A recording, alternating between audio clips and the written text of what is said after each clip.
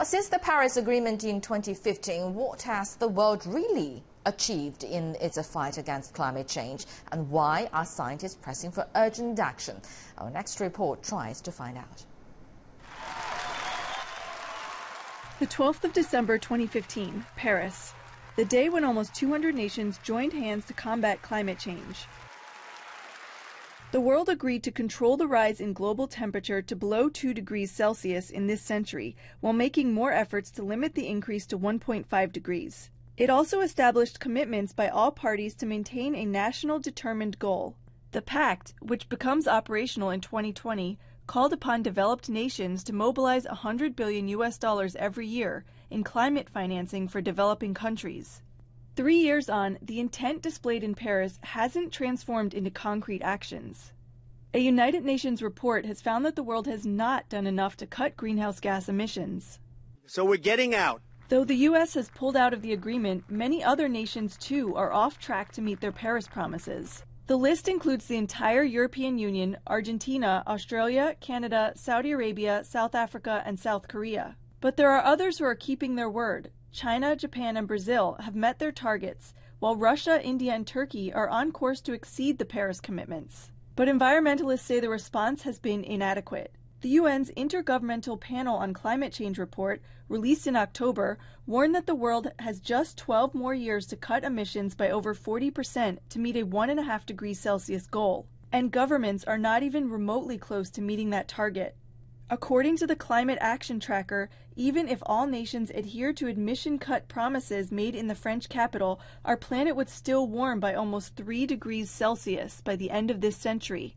If countries do not act, the global temperatures are expected to rise by 4 to 5 degrees Celsius. And these predictions are not theoretical. The change is already visible. According to the World Meteorological Organization, the global average temperature for the first 10 months of this year was almost 1 degree Celsius above the levels between 1850 and 1900. 2018 is on course to be the 4th warmest year on record, and the last 4 years were the world's hottest on record. The 20 warmest years were in the past 22 years. The climate clock is ticking. Commitments won't be enough to save the planet. With Nyan Seth, Christy Skull for CGTN. Well, for more on this, we're now joined by Ms. Wu Changhua, Executive Director of the Professional Association for China Environment. Thank you very much for joining us in Global Watch. Ms. Wu, well, it seems that the countries are facing increasing difficulties in implementing the Paris Climate Accord. Indeed, why do you think that is the reason? Why no substantial or pragmatic actions are being taken to contain the disaster of climate change? Is it having anything to do with the withdrawal of the U.S. not long ago, or? I think it's a complicated question, and the withdrawal of the U.S. from the Paris, from the global climate change process, definitely give a negative blow to the international process from the momentum and from the sense of urgency. But in a broad sense, actually, the rest of the international community hasn't really withdrawn yet.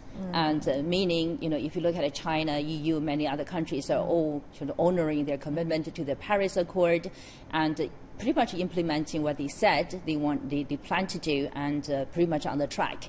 The challenge is today there are many other priorities: growth, jobs. If you look at the recent repercussions of the trade wars between the two largest economies, what does that mean to many other economies?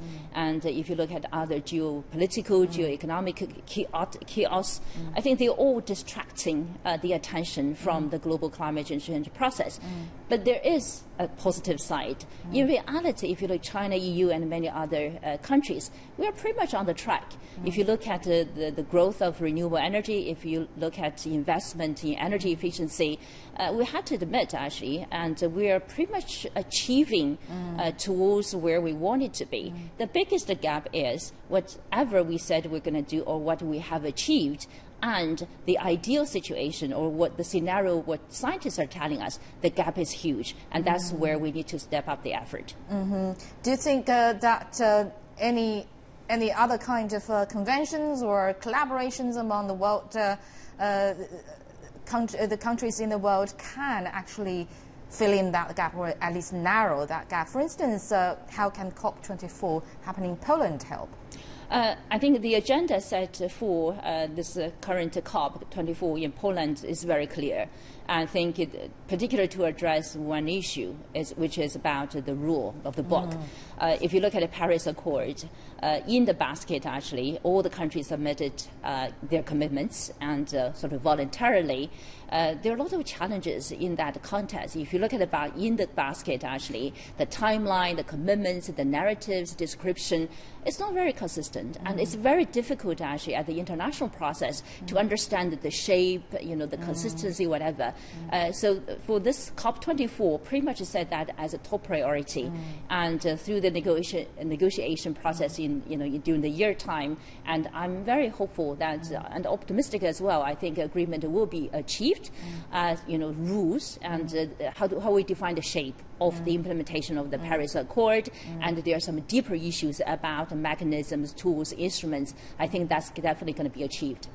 Well, very frank question, Ms. Wu, as a environmentalist, as an expert on environmental protection, at least, what's your personal assessment of the current progress made in terms of countering climate change by the world, by any kind of world organizations like COP24, like the Paris Agreement?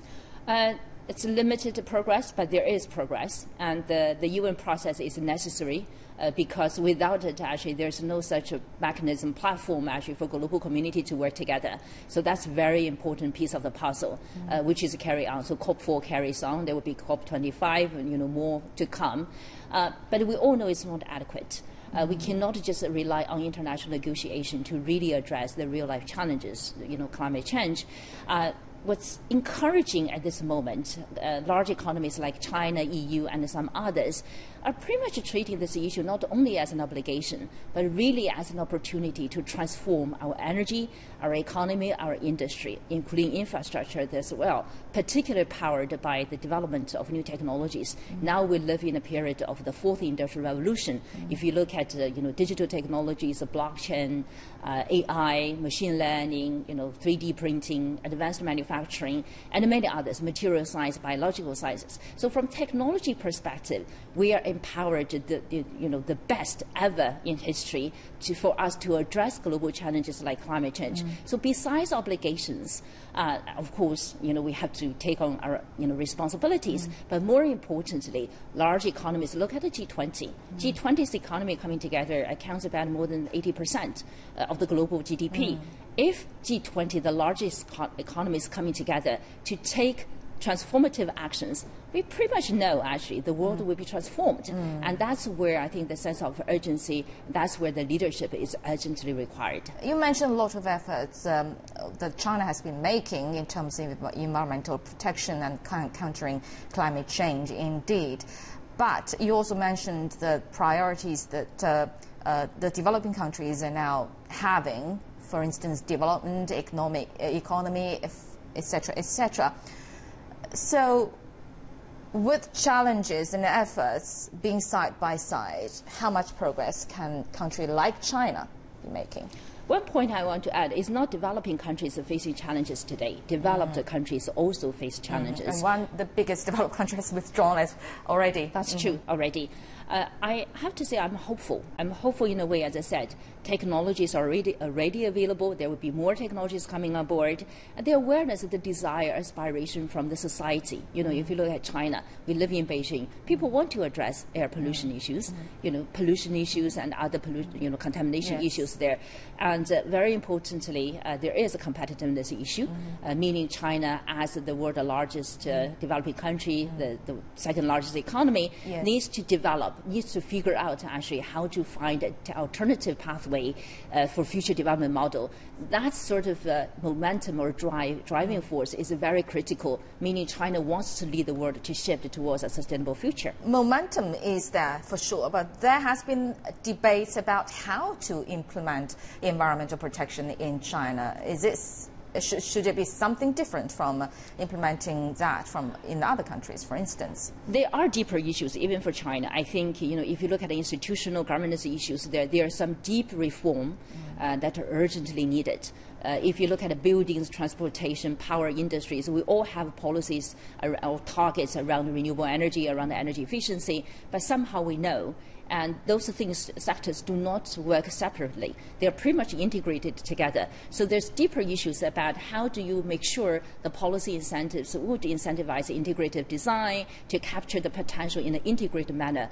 And of course, there is capacity issue, particularly for many other developing countries. That is why the international process is necessary to facilitate actually resources and support from developed countries to other developing countries. And this is where we stand today. Fundamentally, there is a word today, acceleration. As I said, we have technologies, we have aspiration, desire. We pretty much know what to do today, but how do we make sure we accelerate the process and the global community really coming together to address this global climate challenges there? That is where we stand today. All right, thank you. Thank you very much, Ms. Wu Changhua, Executive Director of the Professional Association for China's Environment. Thank you very much for your input.